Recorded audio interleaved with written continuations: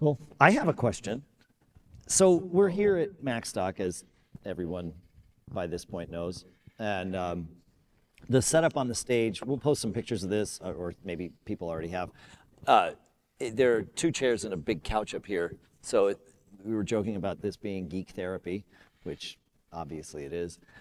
When we walked in to do this, Mike and the team here had moved the couch up and like done all this setup, which we thought we were going to have to do, and we were fine, you know, like got here early enough to make sure we could do that.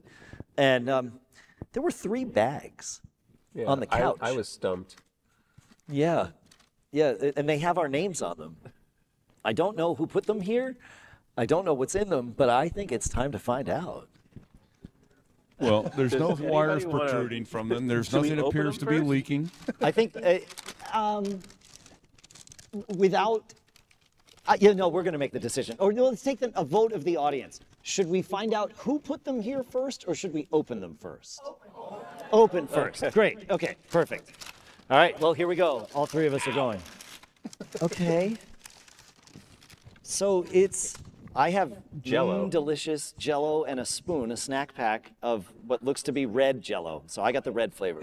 I've had one with the show for a long time. This isn't some sort of inside joke. Well, there's always room for Jello, so.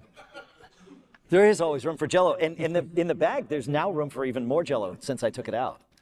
Oh.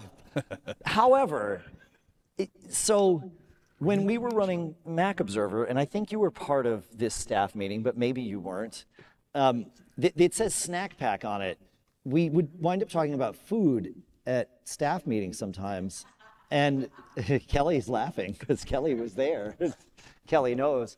And I'm getting a hint, maybe. We talked about starting another site, because that happens, that you have these ideas. And so I do still own, we did not sell all the domains that we registered when we sold Mac Observer. We did sell most of the Mac Observer ones, but one of the domains we didn't sell that I still own is Snack Observer.